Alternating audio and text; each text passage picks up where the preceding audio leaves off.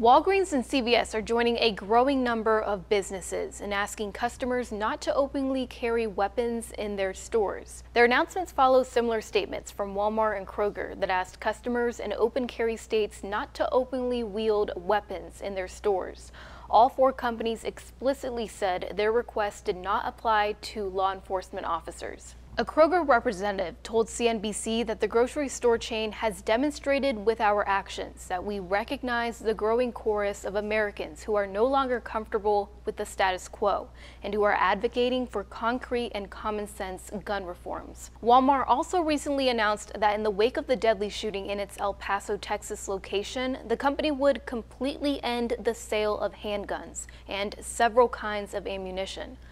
The same statement asked customers not to openly carry weapons in its stores. Walmart CEO Doug McMillon said, "As we've seen before, these horrific events occur and then the spotlight fades. We should not allow that to happen. Congress and the administration should act."